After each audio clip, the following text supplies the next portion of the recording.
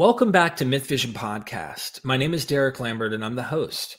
Today we're going to be touching on a really sensitive topic. It's not sensitive to us, but it's sensitive to many people who have kind of a conspiratorial mindset, and that is the Kaballah. What is the historical context? What is the Kaballah? When was it written? See, the who, what, when, where, why, how, all of that is so important when we investigate this literature, because it has been weaponized against minority groups such as Jews, and there are bad actors in all of this literature. Dr. Justin Sledge will point this out. There's nothing to shy away from. But when you see people use this kind of literature in modern day period, or even in history, such as the Nazis and such, who were running into this kind of material, trying to use it against Jews, you have to be very critical. Bring your skepticism to this kind of propaganda that is used against people. Because I want to know what it is. Where was this written? Who was this intended for? What were they trying to convey? And what's the meaning behind it? That's what we're going to try and discuss today with Dr. Justin Sledge. And I hope that you stick around, stay tuned, hit the like button, share this content to somebody who thinks this somehow predicts the next presidential election or something, and stay tuned for the ride. I appreciate you all. Son, do you want to know what the truth is? After this, there's no turning back. You take the blue pill and you wake up in your bed and believe whatever you want to.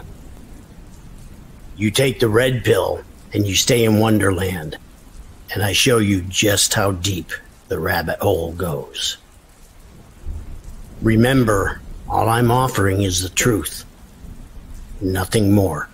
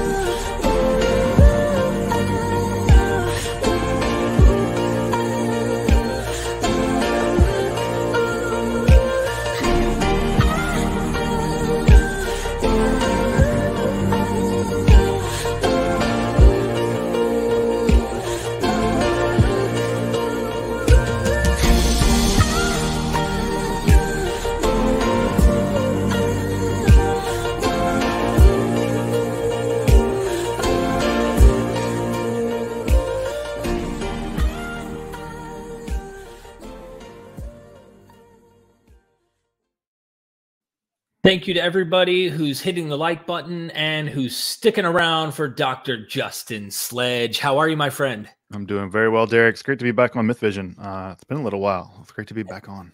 We always appreciate your presence here and always learn something new. And I know a lot of people walk away from your videos just blown away, especially me on your recent Yahweh video. I said, wow, this was it is a very complicated matter of trying to discover where Yahweh comes from. And I've talked to some scholars. One of them, I can't remember his name. He's in South Africa.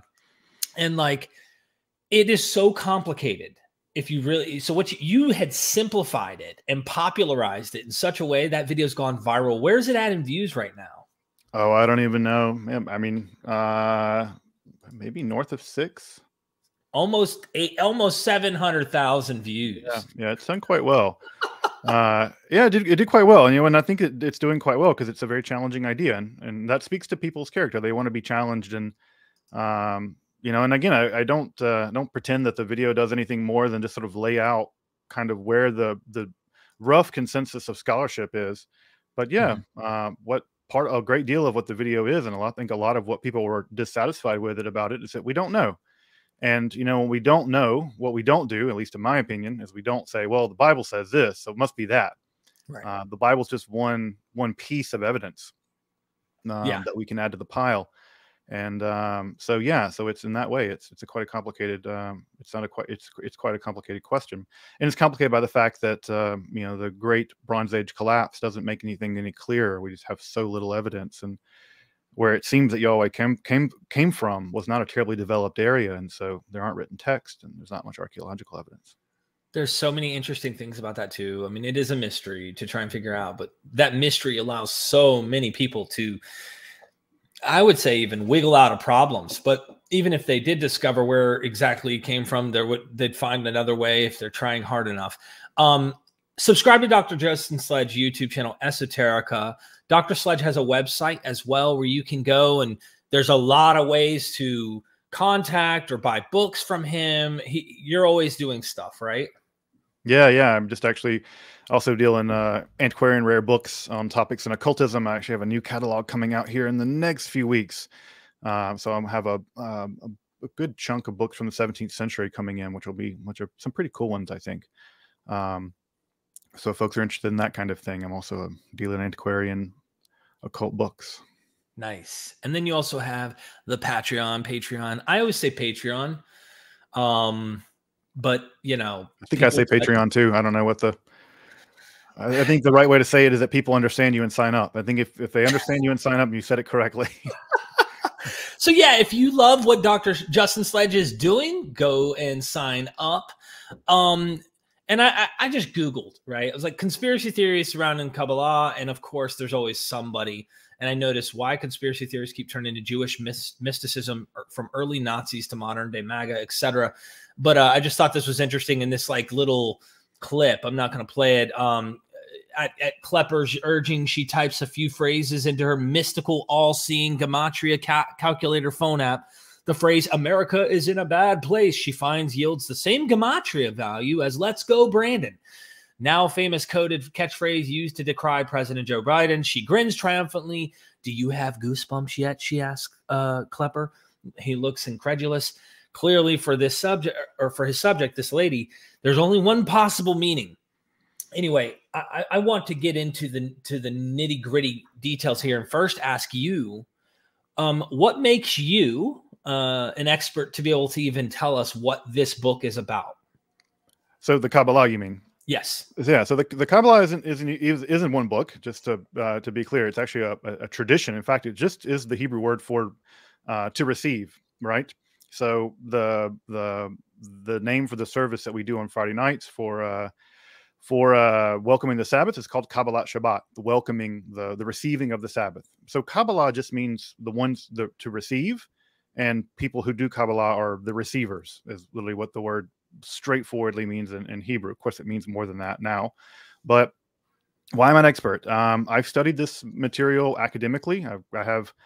There's only one place really in the world that it grants degrees in the academic study of Western esotericism. And that's the University of Amsterdam, and I graduated from there. In fact, I'm going back there this summer to do some, probably do student work with the library there and the university. So there are very few places in the world that grant a degree in this kind of material, and I have one of those degrees.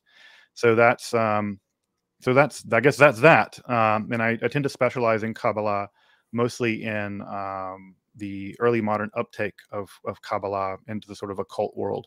So that would be the transformation of Jewish Kabbalah into Christian Kabbalah, and then the uptake of Christian Kabbalah into what we now know as Western esotericism. So folks in the chat may know people like Johannes Ruchelin, Della Porta, Giovanni Francisco Della Porta, John Dee, Gennaro Bruno. So there's some luminary figures in the history of Western occultism are all very much informed deeply. Aleister Crowley, of course, very informed by the Kabbalah. So there's just no doing Western occultism without reference to the Kabbalah. So that's typically where I tend to enter into it. But I study the whole Megillah to mix my metaphors. So you told us what the word means, and of course, it seems there's a practice behind this this literature. There's kind of a tradition. What is it? Yeah, so this is where things get really complicated really fast. So Kabbalah is it's a form of Jewish mysticism. It's important to point out that Judaism has existed a long time in various iterations, and that there have been forms of Jewish mysticism that existed prior to Kabbalah. So Kabbalah is not all of Jewish mysticism, but Kabbalah is a form of Jewish mysticism. Previous forms of mysticism that existed before the Kabbalah were things like Merkava mysticism, where you would descend into the various palaces of God to become enthroned on the divine throne. You could become transformed into an angel, like happens in third Enoch. It seems that Paul was familiar with this form of mysticism. In 2 Corinthians, he mentioned someone who was caught up to the third heavens. That's all very Merkava language. So that was the dominant form of Jewish mysticism for about 800 years. And then what begins to happen is that new forms of Jewish mysticism are pioneered, primarily around a text called the Sefer Yetzirah, the Book of Formation. And the Book of Formation is a very short, enigmatic work that we don't know when it was produced, 7th, 8th century. This describes the mechanism by which God spoke the world into being. And it focuses very heavily on language and alphabet mysticism. And in that text, the primary modes by which God created the world are these things called sphirot. This word is a complete neologism. It's related to the word for to count, but it's not the word for number. Mispar is the word for number in Hebrew. So the sphirot are not numbers, but there's something related to numbers. Sometimes I translate it numericalities. It's a really weird word to translate. But at any rate, there begins to be a speculation, intense speculation on these sphirot, these emanations of the Godhead, or these mechanisms by which God created the world. And by the 13th century, this speculation on these sphirot produces a book called the Sefer Bahir, the Book of Brilliance, which is sort of a midrash or a commentary, finding these sphirot in the Bible and then sort of exegetically building them out into a form of mysticism. And then the real explosion of Kabbalah is going to be in the late 13th century with a text called the Zohar, the Sefer Zohar. This is a monumental, it's a massive text. You can see it over my shoulder there. 3 volumes. That's the Zohar there, in a very tiny little dense script. The English translation, if you want to know, is about 12 volumes, 12 thick. It's a huge text. So that text, the Zohar, is where the Kabbalah as we know it really is foundationally developed. And then from there, there's later interpretations of it. Isaac Luria and other folks in the 16th century will develop it further. And there'll be an entire theosophy that's developed out of the understanding of the Zohar. And that entire theosophy becomes the Kabbalah as we know it, as developed by Isaac Luria and his disciple, mostly Chaim Vital. So if you want to think about it, if you want to think about a parallel to sort of what it is, imagine if a new kind of scripture was discovered in Christianity in the Middle Ages. And that's what this book claims to be. It claims to be a book actually written in the 2nd century that goes back to Sinai. We know that historically it doesn't. Is it fair to just jump in there and say this is kind of what the Jews who are becoming the Babylonian Talmud or the Jerusalem Talmud are kind of stretching their tradition back, assuming they go back to Moses? That similar tradition kind of for sure. The idea, right, that all this is ultimately going back to Moses. And not saying there wasn't some form of a tradition of something, but they're trying to lay claim to the kind of like the apostolic tradition. Right. We go back to, but we go back to, our church goes back to St. Thomas, and that's why we're, the Thomas Christians in Egypt or what have you. Yeah, it's a way of legitimating authority, and you do it by linking your text to some really, really ancient idea. We know that the Zohar was not produced in the 2nd century. Like, we can tell that from we can tell it from the internal evidence inside the text. Orthodox people will maintain that it goes back to the 2nd century, and really they'll say it was revealed in the 2nd century, but it goes back to Sinai. That's not true. And so what you have to imagine is that the Kabbalah is a series of traditions that have grown up around these texts and the practices that come with them. And just to give you some general idea about how rich this literature is and how complicated it is, we just did on my channel, my buddy Zevi and I from Seekers of Unity, we just did a study of a very small part, right? It's about 4 pages in the original Aramaic. And it took us 9 sessions and about 13 and a half hours reading them out loud and then working through the logical and scriptural and metaphysical implications of what it all meant.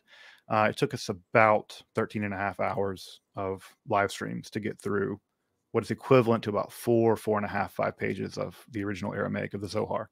So you're talking about a text that runs into the hundreds of pages, thousands of pages. It's incredibly complicated and very, very dense. So there's layers to this, and it's not just simple, but it's a mystical practice. Can you give us a little more about, like if I were to say what Christianity or what the New Testament might teach, you'd get a ton of different flavors. If I were to use it as ice cream, you'd have mysticism, you'd have theology, you'd have, I'd say, legend. You'd say there's multiple things going on in this literature. But there are people who read it, who pray over it, who meditate over it, who take it as practical wisdom on how to act, how to behave. Is this something you could almost say is going on here, but is it more mystical? If you were to put how much percentage of weird mysticism stuff's going on, and what does that even mean? What does it even mean to be mystical? Yeah. So basically the idea, right, is that the Zohar takes for granted that you've basically, Kabbalah takes for granted that you've mastered rabbinical Judaism, which is to say you have a firm understanding of the Bible in the original languages. You have a firm understanding of rabbinical literature. So that's the Talmuds, of course, there are two, and the Midrash literature, of which there's a library. So it just takes that for granted, right? So if you don't have that, you're lost. It speaks that. And so the basic argument the Kabbalah makes is that beneath the Bible, the Torah specifically, beneath the plain meaning of the text, there's actually not just the plain meaning, there's a hidden sublayer. And that hidden sublayer is actually a glimpse into the world of the divine manifesting itself in reality. And so as the God becomes God, and as God expresses God's self in the world, it's a very pantheistic system of emanations. Insofar as that's happening, the Torah is basically a code for telling you how that's happening. And so the trick is you have to learn to not only read between the lines, but you have to learn to read beneath it. And so this is, for instance, why Hebrew and Aramaic are essential to this process. You can't really read it in English and get the full sense of it because they're reading things hyper literally. So I'll give you an example of this just in the first lines of the book of Genesis, right? Right. In English, we just see, in the beginning, God created the heavens and the earth. Right. The Kabbalah says, nope, too fast. Bereshit bara et. Right. So take the first three words of the Hebrew. Bereshit, right? At the beginning, literally on the head. So read it on the head. Bara, created. Et. Well, what was created? Right? Oh, it was bah on the head. That's what the subject is, which is not the way that sentence is grammatically structured, but they're like, no, has to be read that way. And it created what? Bara what? It created et. Now, et doesn't get translated into English. It's just a direct object marker in Hebrew. It tells you the thing coming after that is a direct object. They're like, no word in Hebrew is superfluous. So it's et, aleph, tav, the entire Hebrew alphabet. So what is the first thing that was created out of the divine mind? The Hebrew alphabet. And it's from there that everything else is constructed.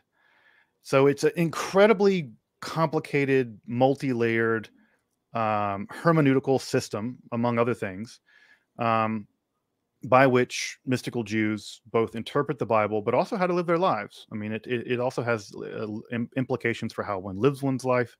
It has implications for how one practices the law. For instance, we think of mysticism as kind of like hippy dippy, like, you just like wear crystals and you do hippie stuff or whatever. You kind of, tune out. Kabbalah is also extremely strict in its practice of Jewish law. And so, it is a very, very strict form of Jewish practice, where not only is the law commanded by God to do it, but it's actually part of it's part of actually realigning the cosmos itself. So if for folks who are Jewish in the chat or whatever, if you've ever been in New York or somewhere where there are a big Jewish population, you often see Hasidic guys with the black coats and the hats, and they'll be out on Friday afternoons and they'll be just asking random people, hey, are you Jewish? And if you answer yes, they'll ask you, have you put on tefillin today? The boxes that go on the arms and on the head. And the answer is, if you say, yes, I am Jewish, and you say, no, I haven't put them on, then they'll stop you and say, hey, could you take 5 minutes and put these on? Now, why would two random Hasidic guys care whether or not you've performed a commandment in the Bible? Because they believe, as part of Kabbalah, that when a Jew practices the law, especially that law, it has metaphysical implications. It hastens the coming of the Messiah, or something like that. So this is a place where, again, it changes people's lives. Like there are people out kind of doing missionary work, but missionary work not to non-Jews, but to Jews. Try to get them to be more Jewish. It's interesting because let's take Jordan Peterson, for example. Everything has a meta narrative. And he kind of applies his own esoteric system when he's interpreting stuff. And for me, I'm more into the historical reality of what things really mean, what they really say, even though it's interesting to learn how people can read between the lines or come up with these things. And I personally would look at patternicity and see how fanciful we can come up with things in our context through our own experiences. And then it's like with numbers. You can make numbers mean anything, right? You can make words and letters mean anything if you try hard enough. And I think that might be what's going on in some of these situations where we're sure. really interpreting things in such a way that does that. So it's gotten used. It's being used in so many different ways. So might be good to anchor this into its original context for a moment. Do you think that the Kaballah was meant to be just like on-ended, like to be kind of reinterpreted forever? Or is there a historical cultural context in which this thing was anchored and we can kind of dispel nonsense from what they may have intended it initially? Or is there somewhere of knowing that? Yeah, well, we know where the principal text of the Kaballah was written. It was written in northern Spain, in the area around a guy named Moshe de Leon and his circle.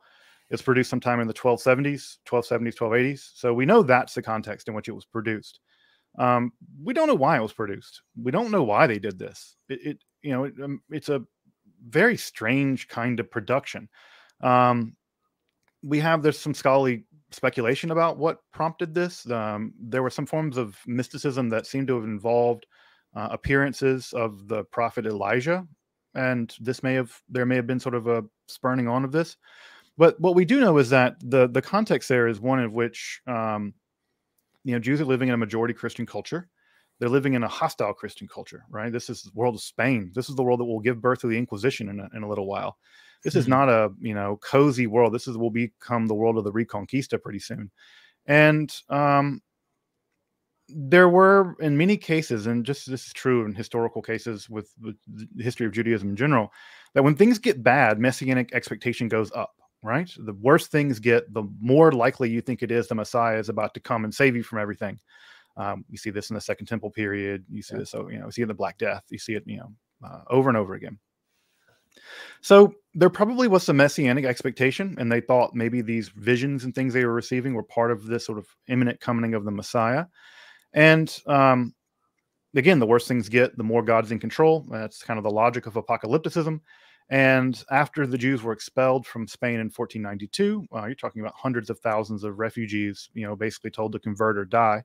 And they were expelled and eventually settled in Israel and Salonika in the Ottoman Empire. And it's there that they really went full tilt on this idea that by publicizing the Kaballah, they would basically hasten the coming of the Messiah, that this was sort of the last piece of the puzzle. And that's how the Kaballah went from being a very, very esoteric text among a very tightly select few group of elite rabbinical scholars to being disseminated widely into the population. This, of course, led in some ways led to the disaster of the whole false Messiah Shabbatai Tzvi and all the things that have come along with that, which is grist for the mill for conspiracy theorists and Shabbatai Tzvi and some of his followers. But so that's basically the arc. It's born really in 13th century Spain, at least the principal text is, but it gets popularized beginning in the 16th century in the Ottoman Empire. And that is all tied up with messianic expectations and the idea that this terrible tragedy. And again, it's something interesting, and people often forget this because we typically have this weird view that Jews and Muslims don't get along or something like that. It's taking the Palestinian-Israeli conflict and writing it through all of history, which is right, just not the case. But people forget, and he doesn't get the credit for it, but Bayezid II, the Ottoman Sultan, when the Spanish were kicking the Jews out, he realized these people were an incredible asset in terms of literature and learning and being doctors. And he sent his entire fleet to pick them up. He picked up a ton of refugees, brought them back to the Ottoman Empire. And people often don't remember that there were no printing presses in the Ottoman Empire until one was established by a Jewish family in Salonika in 1495. So he was right. And you notice the meteoric rise in some ways of the Ottoman Empire after that. They just basically import an intellectual class. And also think about Spain's fortunes in the aftermath of those kinds of things.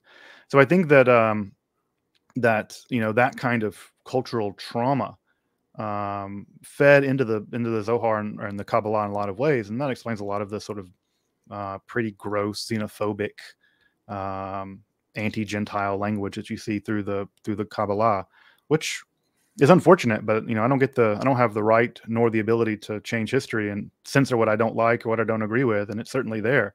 But it has a historical context, and that historical context is, well, would you have a terribly high opinion of the Christians around you who are forcibly converting your people and exiling you and things? You would have a low opinion of them, I think. Yeah.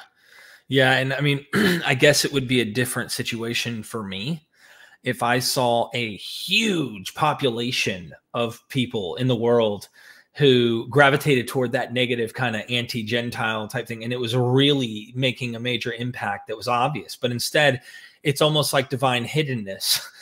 You might find a few rabbis who are radical out there that are saying stupid, spewing nonsense, that is literally, somehow they relate to that rhetoric in their own world.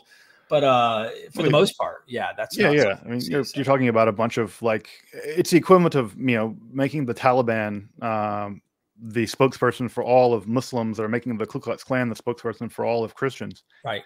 You're talking about Jews make up less than 1% of the world's population, and Haredi Jews make up less than 0.5% of that. It's a tiny group of people. At the end of the day, they're just a tiny group of people who have to record themselves and put themselves on the internet saying hateful stuff in the name of Judaism. And I didn't want to get caught up in it, but it's good to address. I mean, what I do find interesting about Jewish history and these books is they're even Jews who see that and say that was bad, we don't agree with that, like, have that documented in their history, and they keep it around. They want people to see the good, the bad, the ugly, the debates that are going on through the Talmud, and you see all the voices that are taking place, and it's documented for you to look at. And so, yeah, we don't tend to deal with our heretics by silencing them. We tend to deal with our heretics by printing what they say, so that other Jews can look at what they say and go, "Well, that guy's crazy." It's easy to the easiest way to quarantine people is by what is called religious expose. If you want a person to shut up, let them talk, because eventually no one's going to listen to them if they're saying insane things. And of course, then they'll complain about being deplatformed and things like that. When there are consequences to the bizarre things that you say or the hateful things that you say, you get deplatformed, and all of a sudden the world's against you, and it's all grist for the mill of your conspiracy theories. But yeah, the worst heretics in all of Jewish history, we record right alongside the rest. And the idea is the truth will out over time. And, hateful stuff like that, it's just not going to make the cut eventually. And even the rabbis of the time look at some of these other rabbis and go, this guy's nuts. So could you give an example that you can think of? Or I mean, the most famous example is Shimon Bar Yochai. I mean, Shimon Bar Yochai in the Talmud, he's the worst of sort of the anti-Roman, anti-Gentile bigots. And again, he's living under Roman oppression. He was himself personally oppressed. He was a hardcore Jewish partisan. He was he was an extremist. We would call him, I think you would liken him very much to, I don't know, Mullah Omar from the Taliban. He was sort of the Mullah Omar of the Jews. Now, he was very righteous, but so was Mullah Omar. I mean, you can be religiously righteous and still be a jackass. And he was very righteous and very religiously righteous, I suppose. And yeah, he famously said things like, a snake and a Gentile have the same thing in common. They're both better with their heads cut off. And this is the kind of thing that is in the Talmud. Again, we don't censor it. It's there. You can read it. And it is hateful and bad. And I don't agree with Shimon Bar Yochai. And the other rabbis of the time were like, no, like, you can't have that kind of attitude with the Romans, because at the end of the day, the Romans are a mixed bag. Like, they actually provide a lot for us. And, you know, we are better off with their infrastructure and being part of their empire because they keep us safe at night. Like, it's a complicated mixed bag. And so you have some rabbis that were very much part of the establishment, didn't want anything to do with the revolution, didn't want anything to do with the rebellion. Many of them were murdered by the rebels. That's the part that goes unquoted. And then there were, of course, these, you know, hardcore Roman, anti-Roman bigots, anti-Gentile bigots. And yeah, he gets quoted. Now, of course, you know, because he's associated with mysticism, he goes on to play a prominent role in the Zohar. He's the lead rabbi of the Zohar. So again, it's all about sort of like, you know, how these texts are read, in what context they're read, what are the historical circumstances by which they're read. You know, again, like if you take someone like Malcolm X, and you know, Malcolm X had plenty of hard things to say about white people, but is it unreasonable to say hard things about white people in like the 1960s when you get dogs attached on you, you know, dogs attacking your people and people bombing your churches and killing little girls? And it's not an unreasonable position, even if it is a regrettable one. And also, if we quote Malcolm X out of context early on in his life, as opposed to later in his life, where he was much more, you know, much more interested in working with white people on the question of civil rights and stuff like that. So context matter, historical circumstance matters. And with the Zohar, it's really important, you know, when this text was produced, how it was produced, what it's meant to do, who's wielding it now. You know, and again, you take a bunch of Haredi, ultra-Orthodox rabbis from B'nai Brak, who are living in a completely insular world has no contact with the outside world. And if you take them to be representative of all of Judaism, it's like taking some tribal Muslims from Afghanistan who live in constant contact with war and be like, oh yeah, their interpretation of jihad is the only legitimate one. It's just a complete misreading and oversimplification of a very complicated affair. And isn't it fair, and before we go to super chats, isn't it fair to say that what happens when we do that, we're making all of the people who identify with this particular name for this religion or this group, whatever they might be, we're lumping them in. And this is honestly a horrible approach to understanding these things. Like finding radical Muslims and saying all Islam is this. I mean, sure, you can find ugly things. And I mean, look, I've done this, right? There's a lot of people who are what people call Islamophobes, right? But I have criticism of all religion, including Islam, and even have Muslim friends. So like, what do you think we should do is more of a practical thing. I'm asking a Jewish question here, not so much of a mental assent kind of thing. What should we do, Dr. Sledge, to mitigate that from happening? Do you think more compartmentalizing should take place? Do you think we should try to stop making things, what was the term? They're all under one umbrella. Thinking, I can't even think of the term, but what do you think we should do about it? I mean, I think communities need to call out members of their communities who are bad actors. I think that when you see people in your community doing bad stuff and saying evil things, and to call them out on it, like, because it has to be, you have to clean your side of the street first. You know, it can't be me being like, oh, Islam has a violence problem. I'm like, no, I can say that Judaism has a xenophobia problem. Like Orthodox Judaism has a xenophobia problem that's rooted in the Torah. It's in there, right? The idea of chosenness, the idea of, you know, unique blessings, the idea of all this stuff. Like, I think those are all toxic ideas, frankly. I think they lead to feelings of ethnic superiority and stuff like that. So it's not for me to tell Muslims what they should and shouldn't do. They have to clean up their side of the street, and ditto the Christians and the Buddhists or whoever else. It's not like, you know, I agree with you. All the religions have blood on their hands and mud on their face.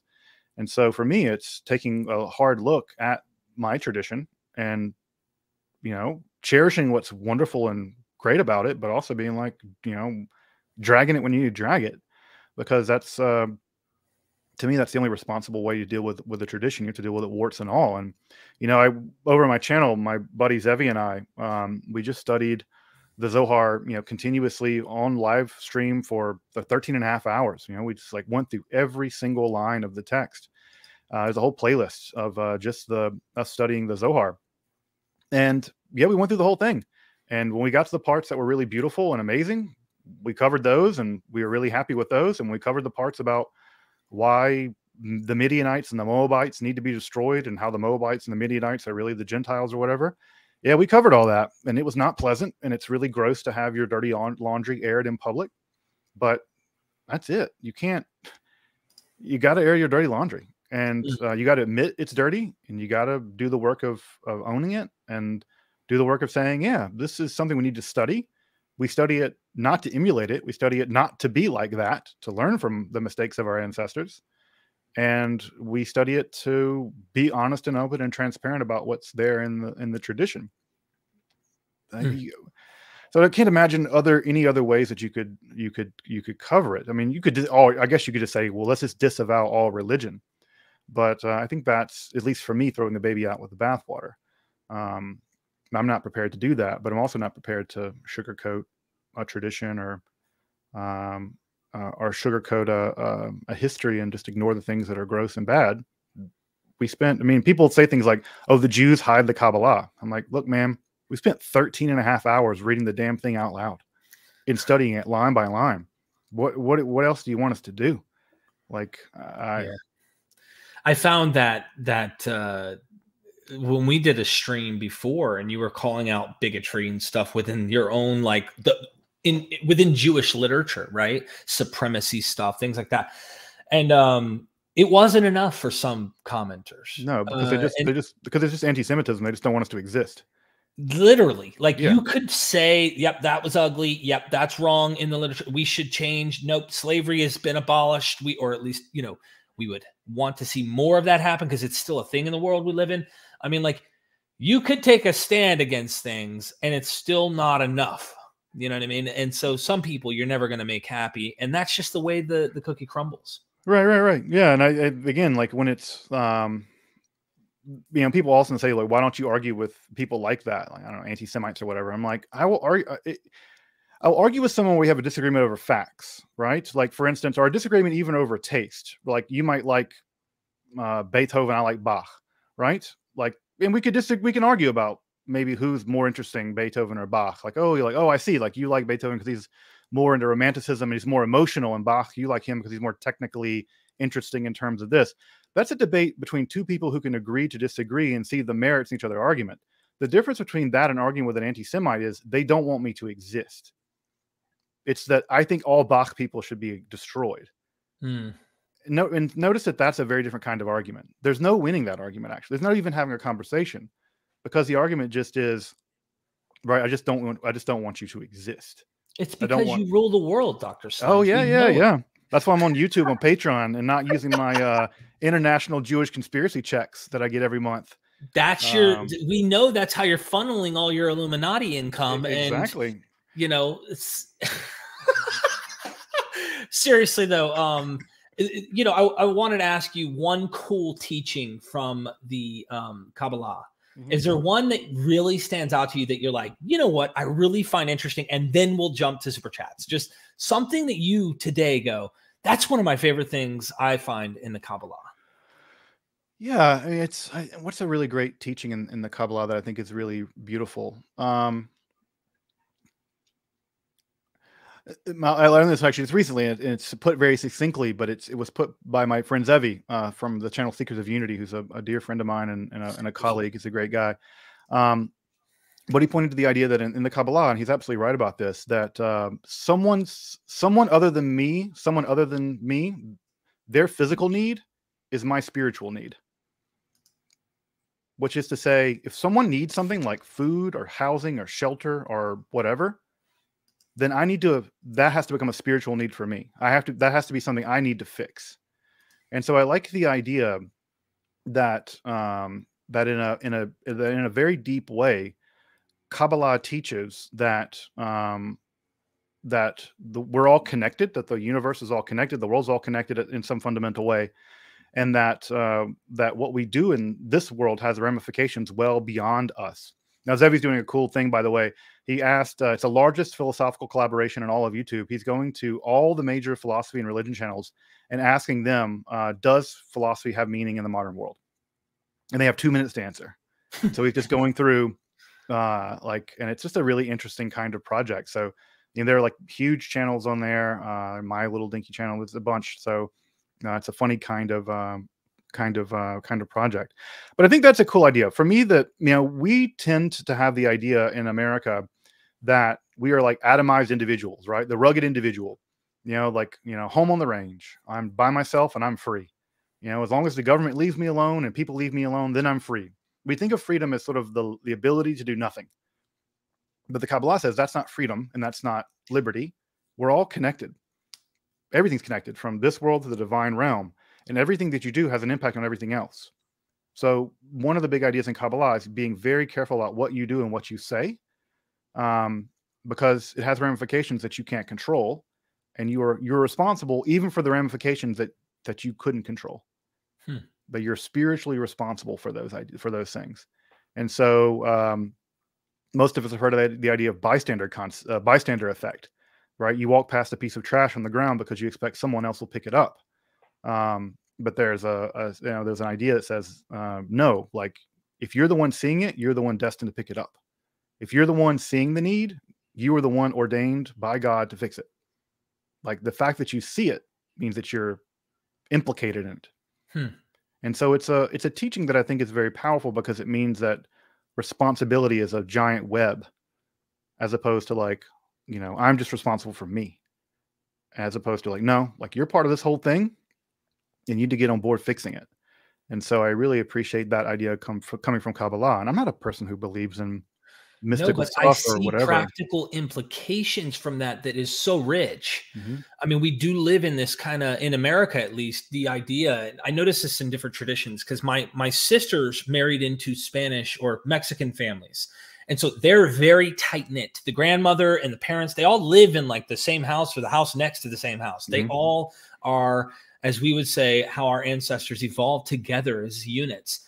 And like, my dad moved as far away as he could from his mom and dad with our family. My mom moved away as well. They became military, you know, military brats. We relocated, but we weren't connected like that. And I see the practical implication, whether you think the ontology is true, there's something about, even if you wanted to redefine God in the context and go, you have to live with your own awareness of this, do something, because there is a reward to oneself in this. And I find that is true.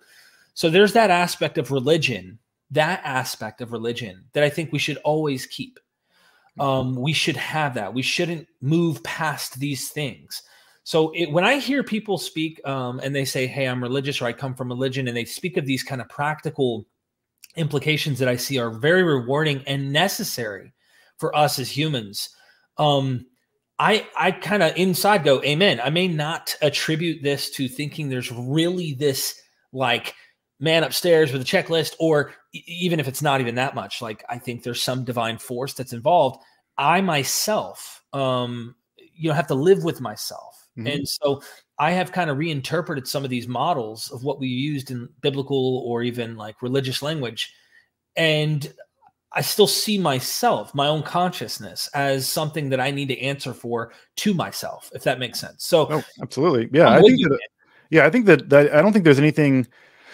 Look, truth is truth. Averroes says that truth cannot contradict the truth. And I think that if there is a truth to be found in religion, then it can be found in secular life too. And to me, it speaks powerfully to me because it's just in my tradition. That doesn't make it any more or less true. The true is just the true, but it's a way of anchoring it in a language that, comes from my ancestors, and, it's the way that we talk. It's like, so for me, I don't think it has to be rooted in a religious language, religious discourse, religious ontology, because if it's true, it's true. That's just the way the truth functions. Just like, people say, well, religion can justify all kinds of dreadful things. I'm like, yeah, it absolutely can, but so can secularism. I mean, Hitler and Stalin were perfectly secular, and were more than happy to massacre millions of people. So for me, the question is not whether it's, secular or religious. The question is whether it's true. And if it's true, then we can use the work of religion or philosophy to sort it out. But I don't want to be, because again, I'm not a supernatural believer in a God. I don't believe in anything like that. And so the question for me is like, what is not just what is true, but also what is meaningful. And meaningful has as much to do with art and history and aesthetics as it does anything else. Yeah. And I found that teaching is pretty beautiful, the way that that's described. And we don't have enough of that, right? So that's a good thing to live by. Let's hit some of these supers, if that's cool with you. So feel free to super chat your questions in. We are talking Kabbalah, but like mystical teachings, anything that you want to discuss, feel free to super chat the questions. All I ask is that we're respectful. And Dr. Sledge has been doing this for quite some time. I really appreciate everybody in the chat. So Sophia Hill says, thank you both so much, both of you. Have a wonderful day.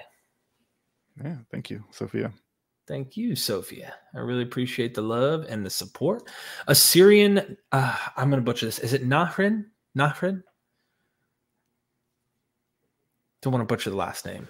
But thank you for the super chat. Did you have a comment? Oh, here we go.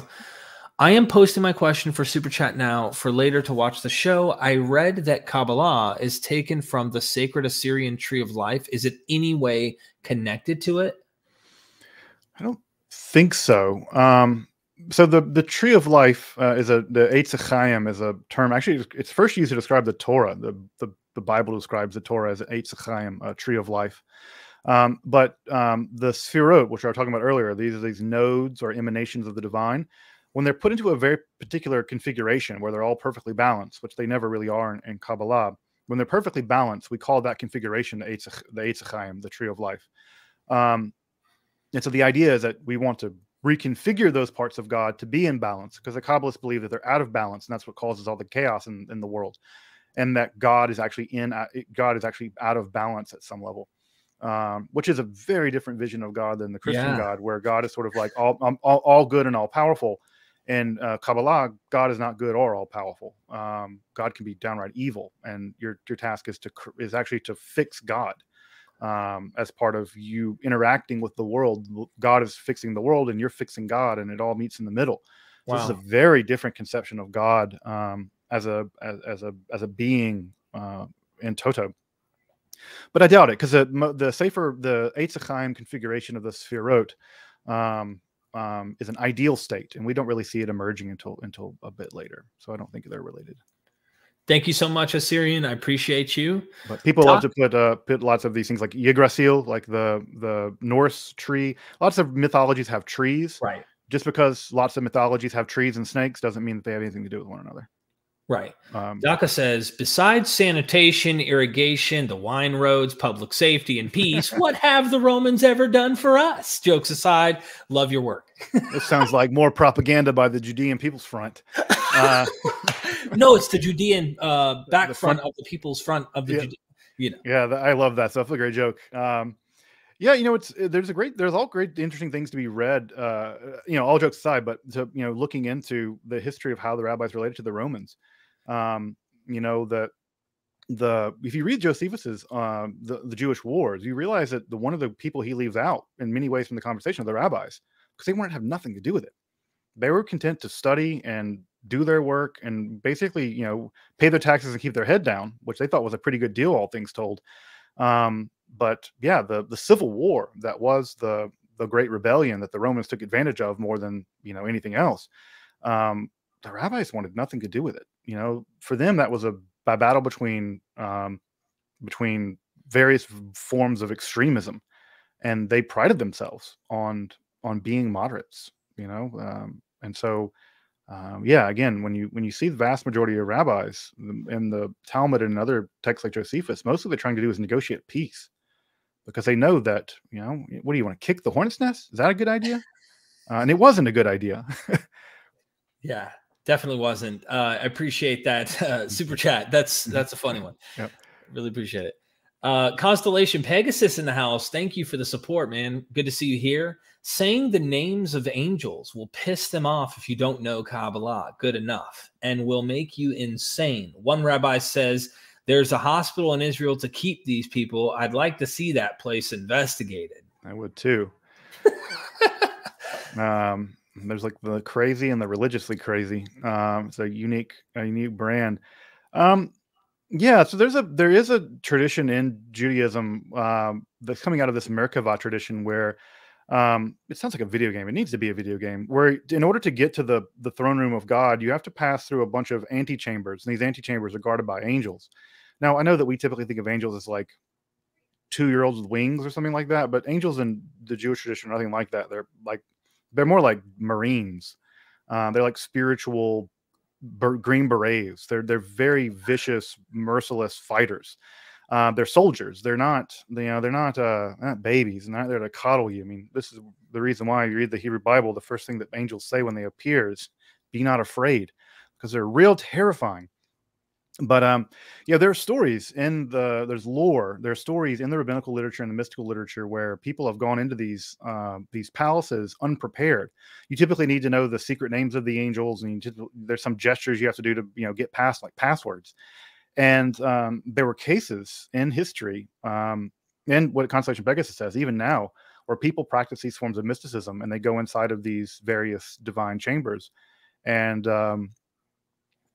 they're where they shouldn't be, and the angels just they can't kill them, but they can like decimate their minds. And the most famous case of this was a rabbi in the Talmud named Ben Zoma. He went into one of these palaces, and there's an illusion. God sets traps for people. It's like Goonies. God sets traps for people in these palaces. And one of the traps is the water illusion, and the water illusion looks like marble. It's so pure water, it looks like marble. And if you think it's marble and you get confused, and then God like kicks you out, or the angels kick you out, but they don't just kick you out. They destroy your mind.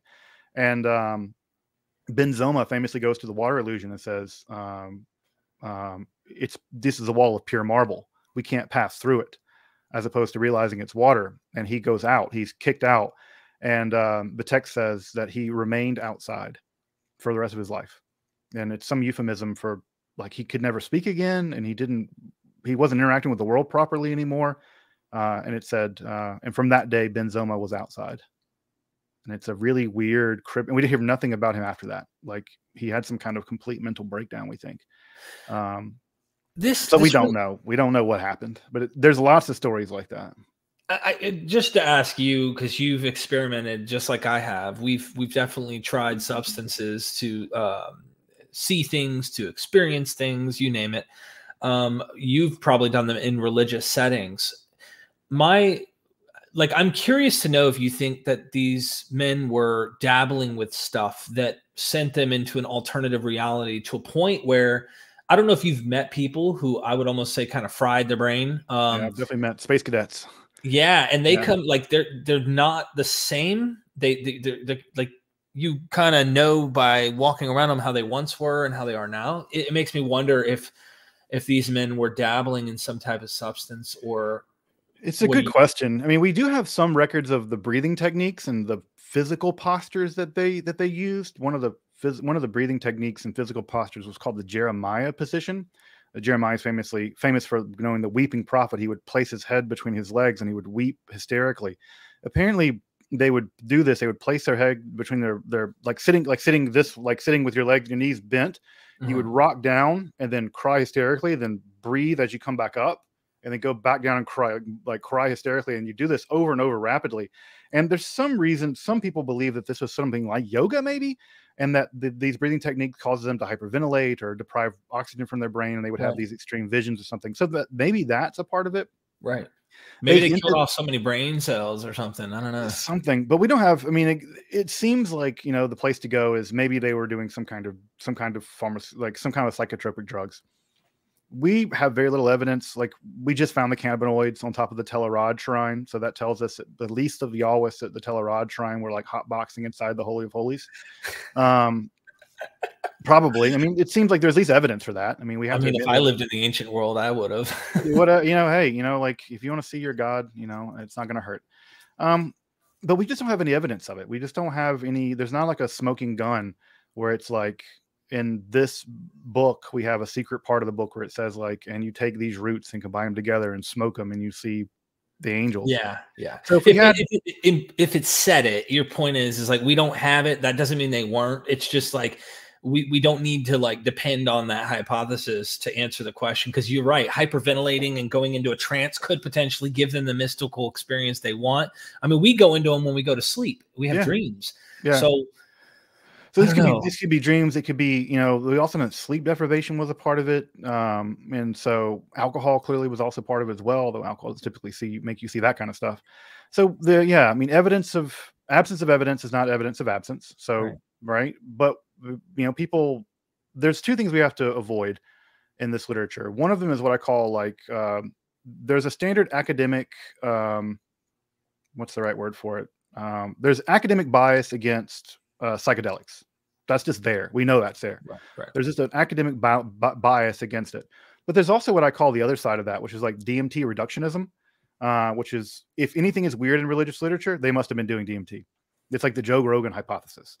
And so I think neither one of those work. And, having experimented with DMT and mushrooms and LSD, they just don't give you they don't produce the kind of experience they're describing, which is a highly technical literary experience. And so maybe it's the case that there is some substance at work in all that. We don't have any evidence that there is. And it also doesn't explain the extraordinary detail. I'm doing an episode, not this week, but the week after, on the books of Jew, which is a Gnostic text produced in the 4th century that doesn't get any airtime. I don't know why. The Apocryphon of John and other books get all the airtime when it comes to Gnostic texts. These are really important Gnostic texts. And they also have this ascent where you go through these various palaces and there are various angelic guardians and you have to use magic codes to get past them. So this was a thing that was spread through the Eastern Europe, the Eastern Mediterranean basin, of course, of which there was a Jewish version and a Christian version, a Gnostic version, pagan version, whatever, pagan.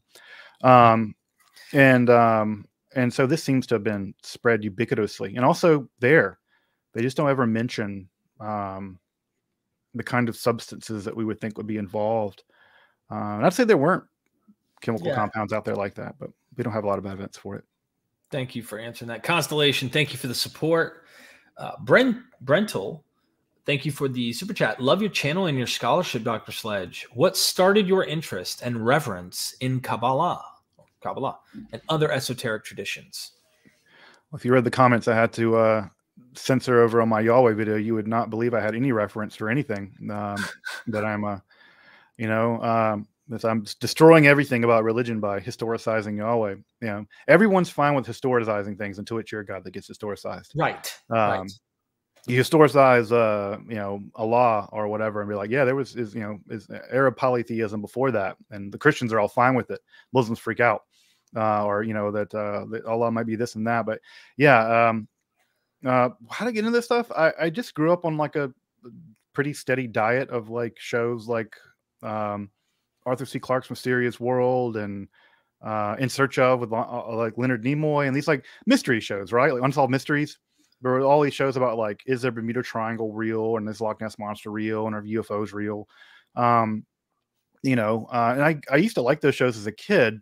And I think what ends up happening to most people is you grow up and either you go off the deep end and begin believing all of it and become a History Channel watcher, or you become a skeptic and you don't think about that stuff ever again. You're like, of course Bigfoot's not real, it's stupid.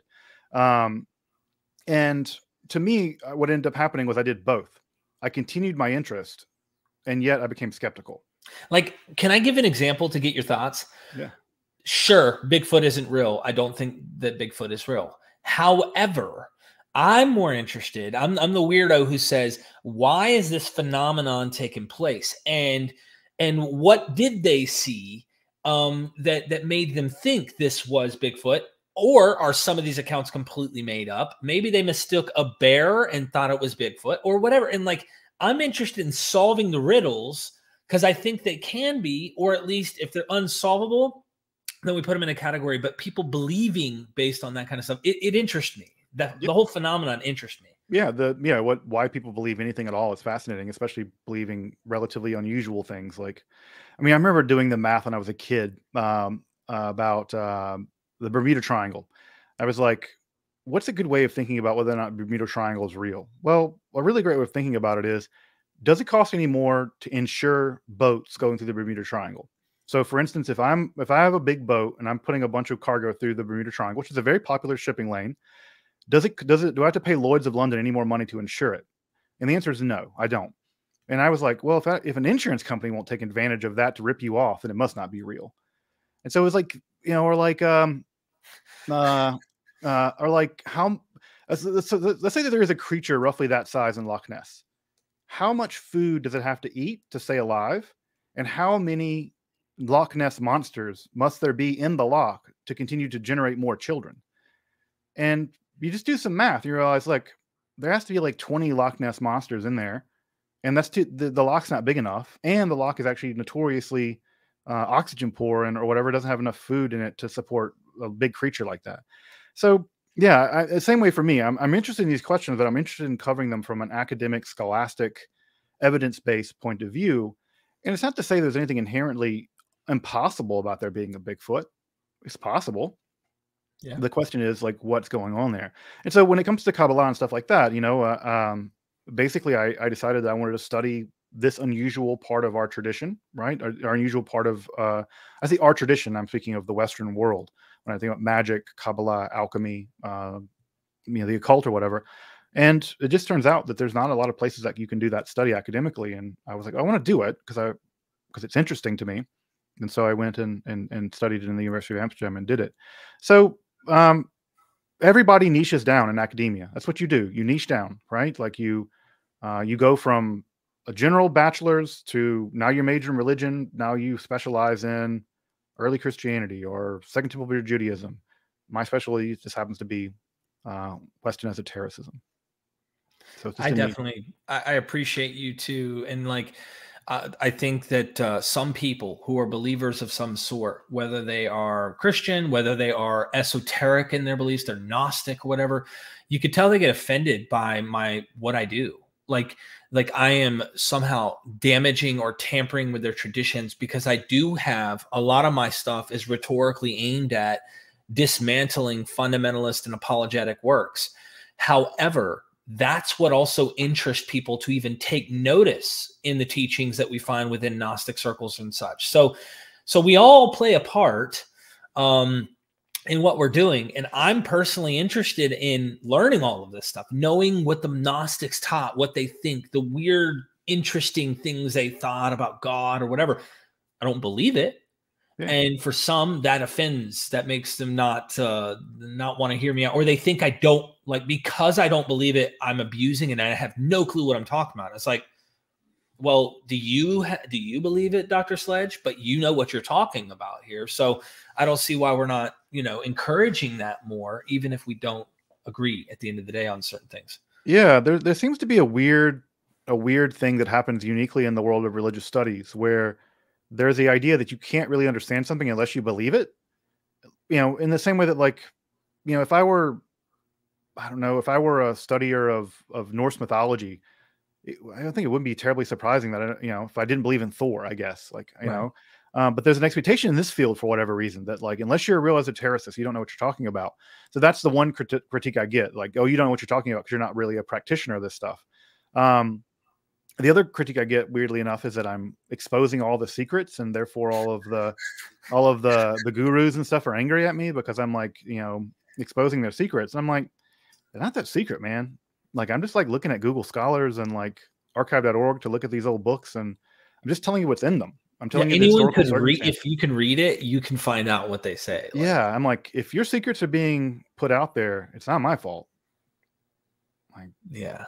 So. Thank you for that. I just want to make that comment, man. Philip A. Demick says, someday, comment on Oak Island, Nolan's Cross. What's TOL? I don't know. I mean, there's nothing on Oak Island.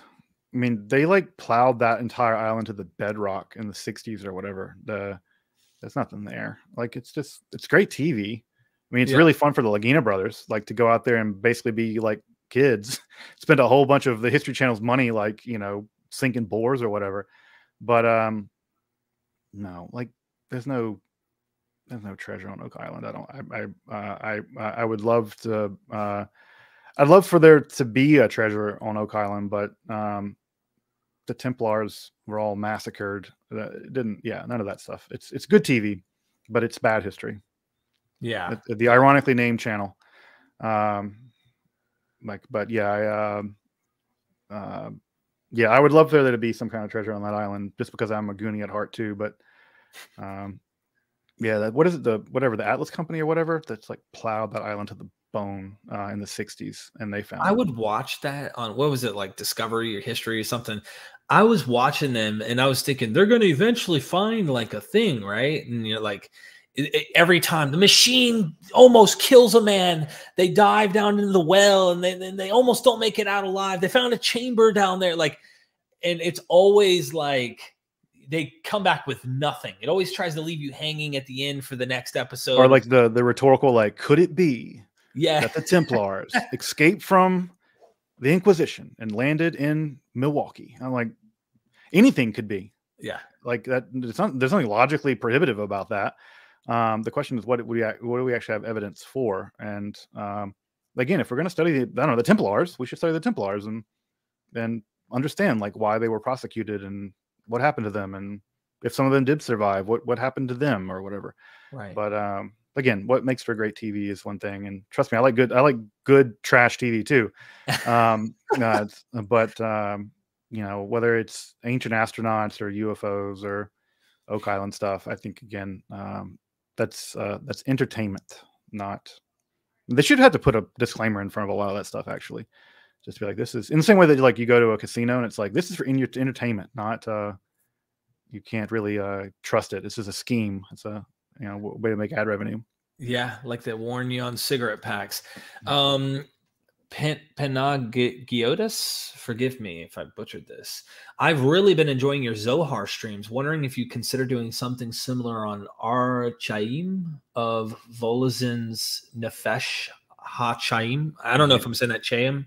Yeah. So this is Rabbi Chaim of Volozhin was a pretty famous Hasidic master, and he has a pretty famous book called Nefesh Chaim, the soul of life, the life of the soul. Probably not. One, because I have a complete bias against Chassidut because I'm irrational and mean. Hasidism was a form of Jewish revivalism. Kind of think about like Jewish Pentecostalism that sort of took hold in the 18th century. I come from a more Lithuanian background, and they were fiercely opposed to it. In fact, they called themselves the Mitnagdim, the opponents, those who lock horns with them. Probably not, just because I don't have that much background in Chassidut. And I just find, like, at least from my content, I want to go back to as far back into the original sources as possible and deal with as primary sources as possible, as opposed to like, Zohar's being written in the late 13th century. These are much later, 500 years later, old texts that are relying on much older traditions. And I feel like, and I'm sure this is the same thing you have to deal with, Derek, that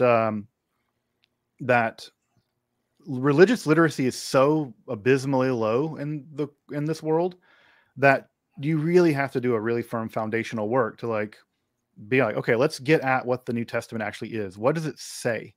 Because if you try to jump 4 centuries later to Augustine and you don't really see what the polemics and what the lay of the land looks like before that, it's really, really difficult to have an intellect and have an intellectually responsible, intellectually rich conversation without having a really firm foundation. And to your point on the super chat, most people, to have a conversation about Chassidut, we would need to have a really firm foundation in not just Zohar, but also Lurianic Kaballah and its uptake post Shabbatai Tzvi, and then the rise of the Hasidic movement, the Baal Shem Tov, and those guys. So it's like asking, could we do the same thing about a text that people are even less prepared to deal with? It's a difficult process to go through because, I'm actually going to be interviewing. Let me list off some names here coming up this week, just to tease everybody. So I got you today. Dr. Jennifer Glancy's coming on tomorrow. For those who don't know, she wrote about slavery in New Testament time with Jesus and stuff. Del Martin, right? He's coming on Wednesday. And I haven't interviewed Del for a long time. I was in contact with him a while ago, but I got kind of discouraged. We had a conversation on the phone one night, and it was like, I don't know, it was East Coast, probably like 9:30, 10 o'clock. I was shocked. He emailed me back and gave me his number and stuff. And I was like, all right, I gave him a call. We talked. And he was like, what do you want to cover? And this was my words, so you can get where I'm coming from and get where he's coming from. I said, I want to know what Paul meant. I want to deal with Paul. What was Paul trying to do? What did he mean when he wrote some of these letters and stuff like that? And he answered with this thing like, stop trying to know what Paul meant. Stop trying to figure out what he said. Like, what he said, do you care why Beethoven wrote his first symphony? And I'm like, no. He goes, it doesn't matter. It matters how Beethoven is understood, or how his first symphony is understood today, because it's art. This is how he was putting it. I couldn't disagree with him more on this. Like, I'm not saying people don't make their own, like we're talking about Kaballah and like esotericism and the meaning and meta narrative, as Jordan Peterson does. And I have like such criticism of kill all men, women, and children of the Amalekites. I imagine Jordan Peterson would read this and probably go, inside each one of us, there's a man, woman, and a child. Yeah, like inner struggle of the, and it's like, oh, the historical context, please. Well, we got in a back and forth on that for a while on the phone, and I just was like, it turned me off. But then I did some more research and stuff, and I want to talk about the single savior, sex and the single savior book that he wrote, particularly dealing with Jesus. And we're going to talk about that Wednesday. That being said, I'm getting what you're saying. Like, you need to have a foundation, because if you take Augustine and you interpret Paul that way, you're probably going to miss Paul, right? You're going to miss Paul because you're reading Augustine. Because Augustine believes that Paul wrote everything that is ascribed to him, and he didn't. Things like that. Yeah. And there's also historical context that sways his interpretation of Pauline material. And how do we get behind that? How do we see the wizard behind the curtain here, which is Paul? If we're reading through Augustine's specific particular biases he's dealing with, or his own historical context centuries after Paul. So this is a tough one. Yeah, it's always hard, because you also don't want it to be like, oh, we're just going to spin our wheels and do history and never get to later stuff. Like, yeah, obviously the history, it does matter, because if no one ever read Paul, and if, I would say that in some ways Augustine had more impact than Paul did, because he basically pioneered Western Christianity as we know it. So clearly he's important, but yeah, I feel like for me, just as in my methodology, I'm a historical materialist. I historicize. And so when I get into these texts, what's interesting to me is what are the historical and social, cultural, economic conditions that produce them. And it's only when I have a grasp, or at least a handle on that I can begin to have an appreciation for how they get taken up into the broader scope of history. So yeah, like, and it's also like, and people find this sometimes unrewarding, what I do on my channel. And they're like, well, I just listened to a 40-minute video on Yahweh. What does this mean for my monotheism? I can't tell you that. I'm not here to do theology. Like, that's a theology. I believe what you said, Dr. Sledge, but how do you fix this problem I now have? What does it mean? And I'm like, I don't know what it means. I because that's a philosophical question, and my channel's not a philosophical channel. I can tell you what it means for me. Right. But that's not what it means. And so I think that, again, it's often people who are raised in a religious environment where meaning is ultimately what matters and not history. And therefore, when you do the history and it doesn't line up with what it's supposed to line up with according to their beliefs, and they're left with this cognitive dissonance. And that's a healthy place to be. If you experience a cognitive dissonance, sit with that. Well, I want to defend myself here for just a second and say what you just said is important to what I do. I know I deal with a lot of apologists, and I know that there's a constant rhetoric that comes from my channel. My ultimate goal in this historical research with many people who are like me is to show, as example, and I'm saying it, that I have meaning. Like, you have meaning. I have meaning. We find our meaning somehow with whatever it is in our life and the things we do within ourselves and with others around us that give us those meaning and purpose. I try to combat this notion that you can't have meaning unless you have this foundational principle, metaphysical. If you don't have absolute morality, for example, or whatever, like, I'm trying to show, like, no, you have meaning, I have meaning. Even if you found out historically Yahweh was just another ancient Near Eastern deity who, was evolved over time, and you're somehow going, oh my gosh, this is popping my bubble. I don't think I can literally believe this anymore. Well, we have meaning. You don't need to have that in order to have meaning. I'm trying to give people options is the goal. So anyway, thank you for listening to my TED Talk. No, like, yeah, I think any meaning that can be historicized away was probably not a very good meaning to begin with. Right. I mean, that's why you said in your video on Yahweh at first, you're like, look, like, I'm just doing historical work here, like fair warning. But if finding out a fact, like a historical fact, like pops your bubble, you might want to align yourself more with historical facts and find meaning there, you know? Yeah. And same with Kaballah, you know, when people find out that the Kabbalah is a 13th century invention and it doesn't go back to the Torah or back to the Sinai, or when they find out that Sinai wasn't in the Sinai, it was probably in Mount Seir or, you know, or whatever. This can be a real blow to people's belief systems. But, you know, for me, I'm like, I can't change the fact there are medieval Spanish words in this book. Like, I don't get to make the facts. Thank God. I wouldn't want to have that responsibility, but all I can do is say, this is what we know, and what we know will change. We will learn new things. And what I'm saying now will be, you know, we have to undergo its own critique. But at the end of the day, for me, what being open and being willing to receive the criticism and adjust one's worldview accordingly, it's just not all. I mean, aside from burying your head in the sand, there's not a lot of other respectable options. Thank you, Nadav. Thank you, Kravitz. Justin Sledge. Could you do a video on Volkish esotericism in the Third Reich or esoteric anti-Semitism more generally? Yeah, I mean, are you trying to avoid the people that come in from this kind of stuff, or? Oh no, I don't care about that. I'll just block those people. It doesn't really matter.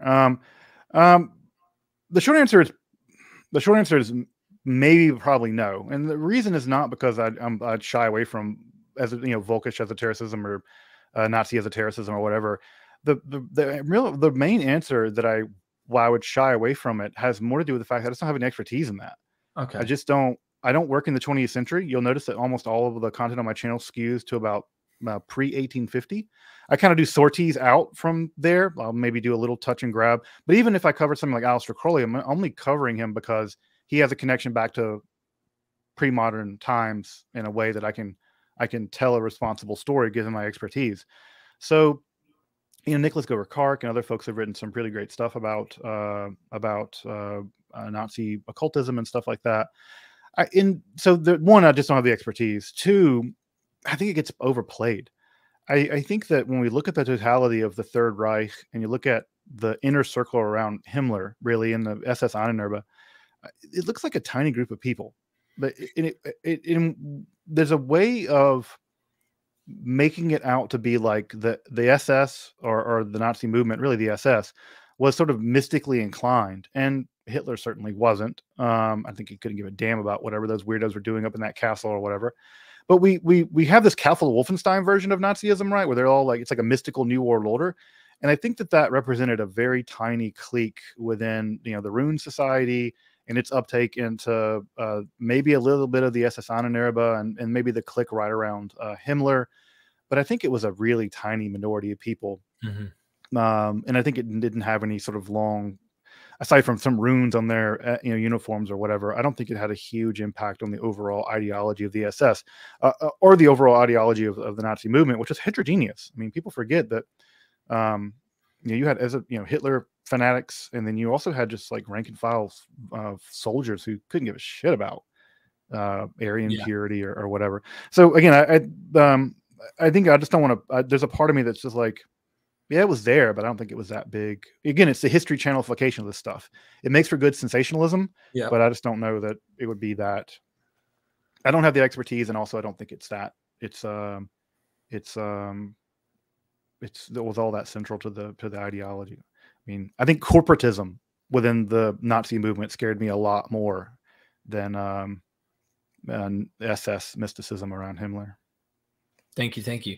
Yeah, like an interesting topic that I think of wanting to know more about is just how they came to create their own little Aryan mythology, and like how it circles itself around the folk and the people in this region and like the land, all of that. It interests me to learn. It's also one of those super sensitive areas where it's like, dude, Look at how bad people's beliefs in this weird mythology really cause such propaganda against Jewish people. It's wild. Yeah, it's fascinating. I mean, like I said, the SS Annenerbe is incredibly interesting. I mean, that's basically a wing of the SS that was sent out throughout the world. They went to Tibet and all kinds of places, basically to try to find evidence of this Aryan theory, which the Nazis didn't invent. They inherited it. It was developed outside of them, and a section, a clique of the Nazis developed it. And but yeah, the SS Annenerbe is sort of the real interesting wing of all that. Anytime the military and the archaeological wing of a country are combined, be worried. No joke. Thank you, Jerry Hogwade. Thank you for the super chat. I'm making sure I didn't leave you hanging here. Oh, there you are. I've seen astrology incorporated in Kabbalah. If true, do they use zodiacs or constellations? Yeah, I mean, so there is both Kabbalistic and non-Kabbalistic astrology. Astrology has a long, complicated history in Judaism, just like it does in Christianity and Islam. It's never totally kosher, and it's never totally forbidden. The Jewish tradition, which I will speak for particularly, has a split mind about what to do with astrology. And on one hand, right, on the one hand, there's a famous saying in the Talmud, right? Ein mazal be'Yisrael. There's no mazal on Israel. There's no astrological forces on Israel. Therefore, astrology doesn't apply to Israel. Therefore, astrology in general is bunk, and we shouldn't do it. And the other position is, no, God made the universe to work a certain kind of way, and the stars are a way that God communicates. Like the weather, right? You look at the way the winds change, and you're like, oh, it's going to rain tomorrow. Well, you look at the stars, and you're like, well, it's going to be a pestilence tomorrow. And so you basically, God is telling you what's about to happen so you can prepare yourself. And so if you're wise, you can look up there and figure it out. And they're just like, no, it's just one more way of telling the weather. It's just the astrological weather. And so Judaism has always had a split mind about what to do with astrology. And that's true with whether it's Kabbalistic astrology or normie Jewish astrology. But, the biggest Bible commentator of the 13th century, Ibn Ezra, also wrote huge books about how to do astrology.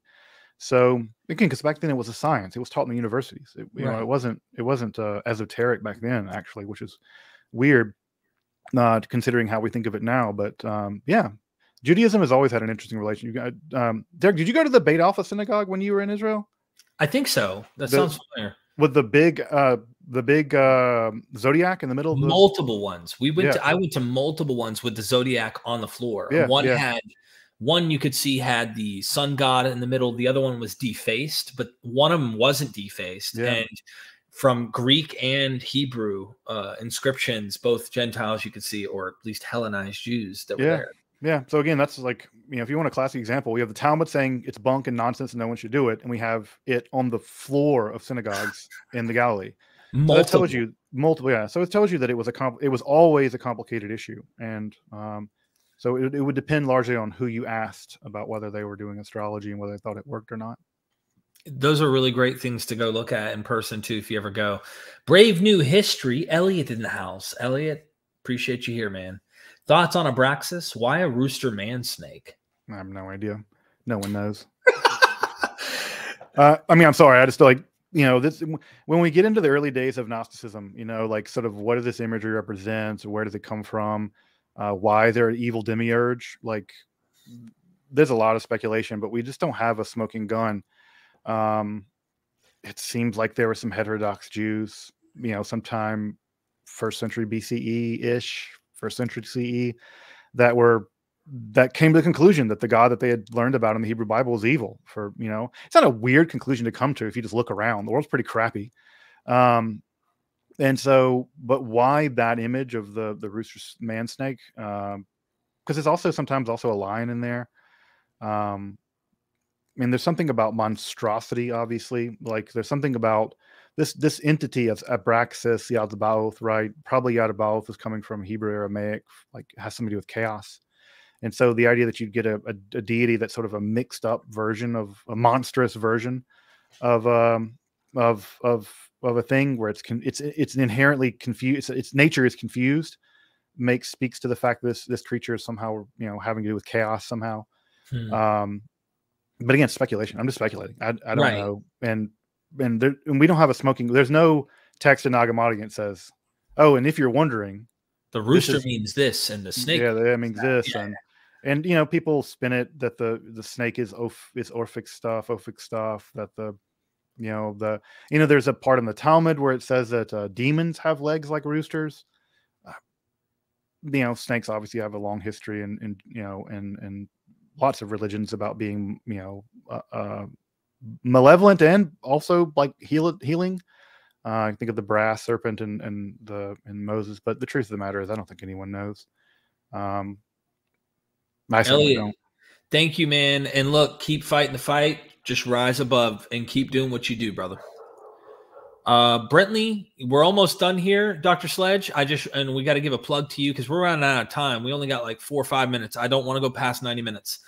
Given your knowledge of everything esoteric, can you speculate the origins of Kaballah, like Neoplatonism, Gnosticism, Mother Mary, Islamic mysticism? Yeah, the short answer is yes. Pretty clearly, Neoplatonism is playing a role in that, right? We know that there were active Jewish Neoplatonists like Ibn Gabirol who were a big part of it. I think less Gnosticism. I know that Gershom Scholem and those folks in the early 20th century really linked the idea that there was some of a survival, some Gnostic ideas.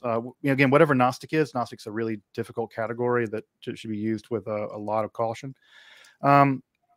But we know that some Jews were already independently developing a kind of neo-dualism, and dualism was kind of in the air. There seemed to have been Christian dualists, folks that we now call the Cathars, were also operating in that region in southern France and northern Spain. You mentioned Mother Mary. That's another important part of all of it, right? The rise of the Marian cult in Spain in the 13th century. That's also going to be part of the polemics that go on inside the Zohar in terms of the importance of God's the feminine, immanent part of God, the Shekhinah. And so they're clearly polemicizing against the Christians and sort of anything you can do, I can do better with the Marian cult and the rise of Shekhinah.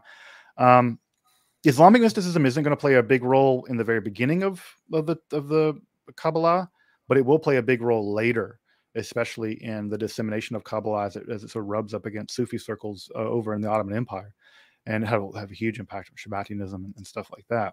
So absolutely, there all of those things at some level are part of they're part of how the sausage got made, to mix my metaphors.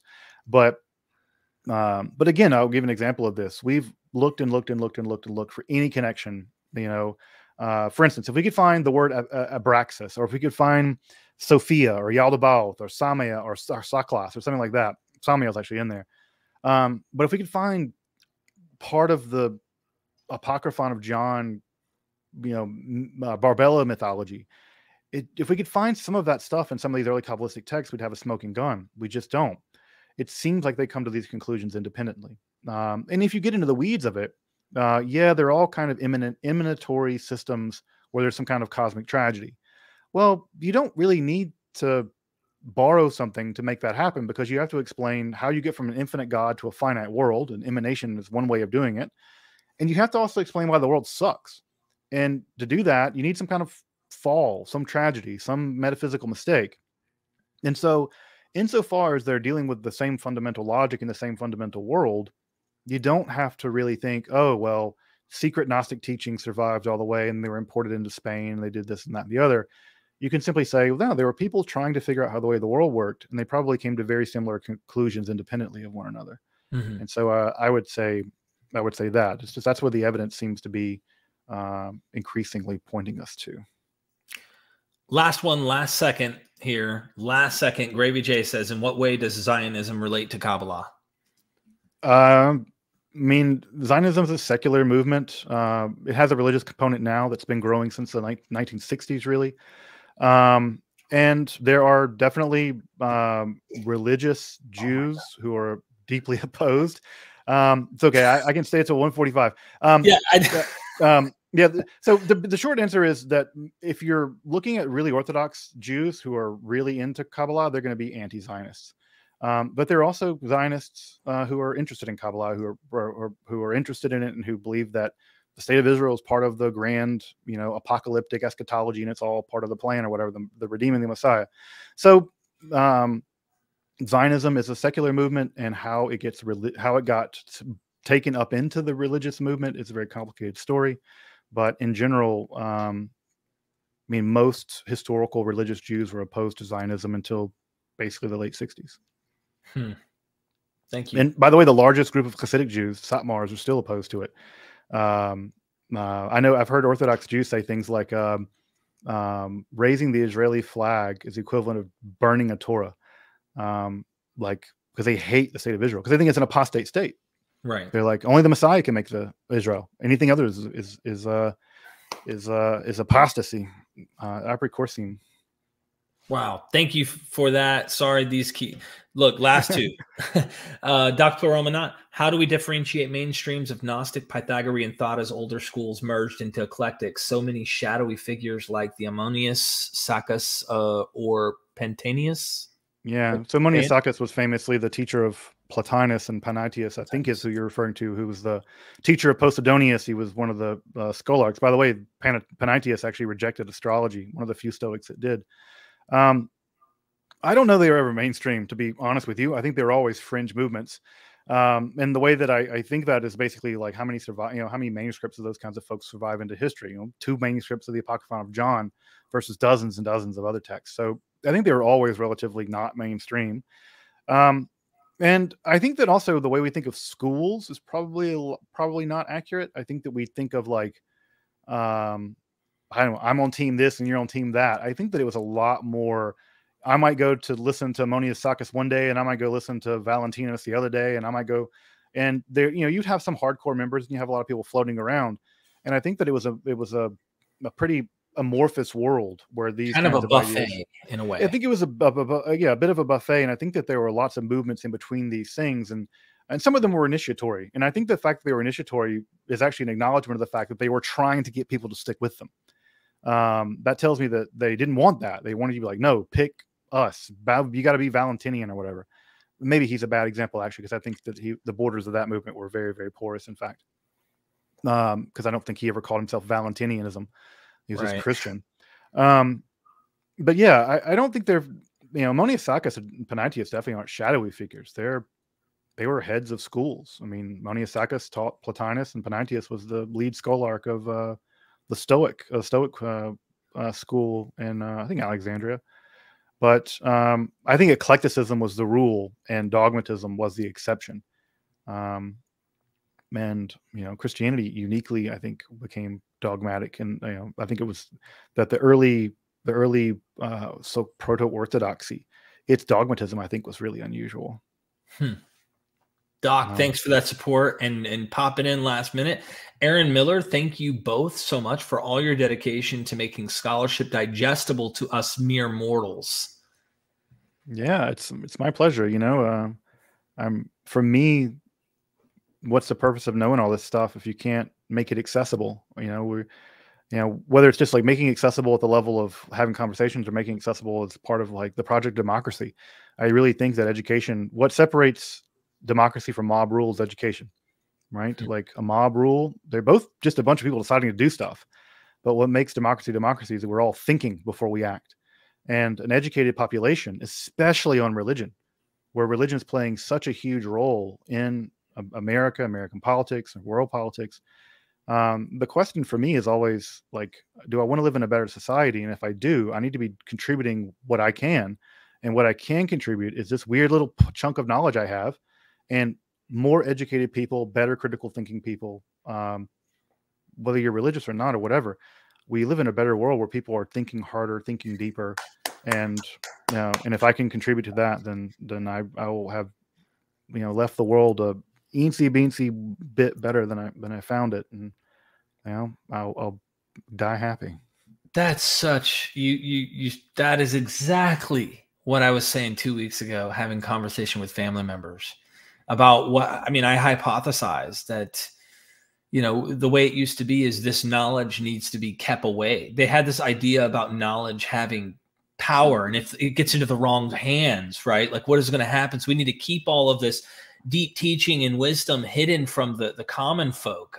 This idea a lot of people have. I don't know if that's ubiquitous, but in my mind, it's like if everyone knew this historical research and understood all of the material we're talking about, it would make such an impact on the world.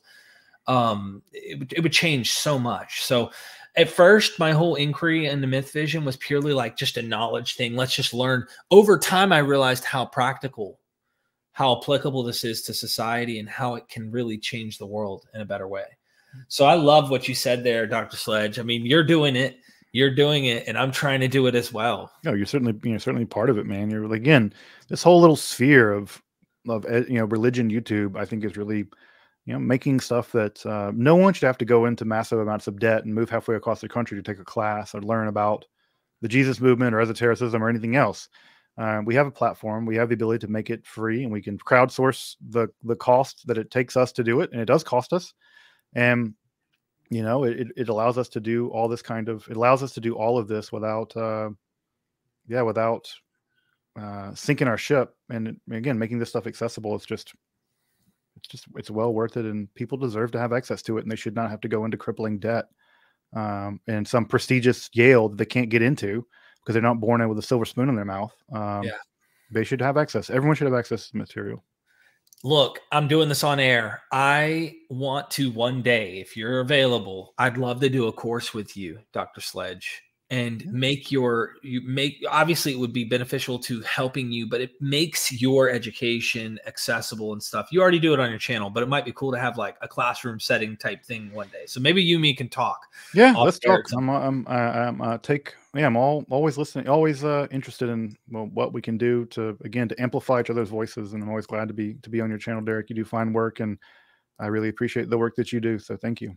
Hey, the least I can do is mention you have your YouTube channel. Please subscribe. There's no reason you're not at 1 million subs.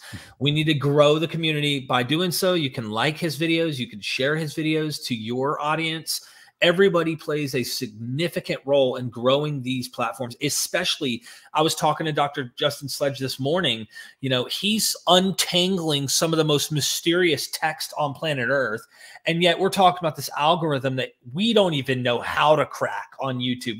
Somehow it's working for us in some ways. You better than me at the moment. But it's like, help us. We think this will help. Share it out there. Get this material out there. Go support him by subscribing. Go check out his website. Go support him on Patreon. You can do the same for here at MythVision. All of these are ways you can contribute to helping change the world, as we said at the end, and educating more people to think critically, and not just bash, like value the historical information. Don't judge the ancients. Learn from them. Like know what's right and wrong, and do these kind of things. So any words from you about your Patreon? Maybe you have something coming up. Yeah, I guess the big thing coming up, just that, I'm doing a celebration of, some of the milestones of the channel this Thursday or Friday. I haven't decided yet, but it's like, every week I try to put out new content, whether, and every week it's some live streams, it's some original content, it's Q&As. I really try to keep the door at Esoterica open at least a couple times a week, just so that people can plug in and pick up something. So but yeah, is anything big planned coming up? We had good success with the Zohar with me and Zevi. Philip over at Let's Talk Religion has agreed to do something similar with Meister Eckhart. So if you're interested in Christian mysticism, we'll be looking at a pretty famous text by Meister Eckhart at some point in the future. I'm not sure when we'll kick it off, but I enjoy all these texts, and I love studying them, and be great to do that. But yeah, what you said about the ancients, let's don't cancel the ancients. Let's study them. And Philip also has a great channel. But I totally agree with you, Derek. We don't have the luxury of canceling history, because it's there whether we like it or not. And if we don't learn from it, we will repeat it. Absolutely. And I seriously value and appreciate what you've done by coming here and joining me at Anubis Fire. Thank you. Great job. Love the work. Appreciate you not giving us a question. I always feel guilty because I had one time done a live stream and somehow missed like 3 or 4 because the scholar had to go. I got messages of like really upset people. And I was like, I never intend. I can't help that happens. YouTube should have a refundability, because I also sometimes when I like, you know, with the Abraxas question, like when I just don't know, like at some level I want to have the ability to like offer a person a refund and they can accept it. If they want to make a donation, great, but also don't, like, if I don't know the answer, I don't want them to have to pay for my I don't knows. So I wish YouTube would give us a little refund button where we could actually go through and refund at least some of them or whatever. I don't know. It's like, people think that thus people that run channels are YouTube gods and can control everything, but you'd be surprised of how little we have control. Or like the ads on your channel. Like if I wanted to target channels to put ads of my own on them, I can. I have no say over who puts ads on the channel. There's so much we can get lost in. Oh yeah. Oh yeah, I have like Juice for Jesus ads on my channel. It's like enraging. Same here, man. And I'm like, oh, it's like cringe. Like, do not want this so bad. So, ugh. Yeah, but they're funding me. It's almost like the tithes that go to support them are supporting me. And I'm like, you know what? So be it then. If you want to help support what I'm doing, go for it. Robin Hooding, we call that. Exactly. Thank you, Dr. Sledge. And I appreciate everybody in the chat. And final words from you? No, just thank you. Thank you everyone for their questions and hanging out. Thank you. Son, do you want to know what the truth is? After this, there's no turning back. You take the blue pill and you wake up in your bed and believe whatever you want to. You take the red pill and you stay in Wonderland. And I show you just how deep the rabbit hole goes. Remember, all I'm offering is the truth. Nothing more.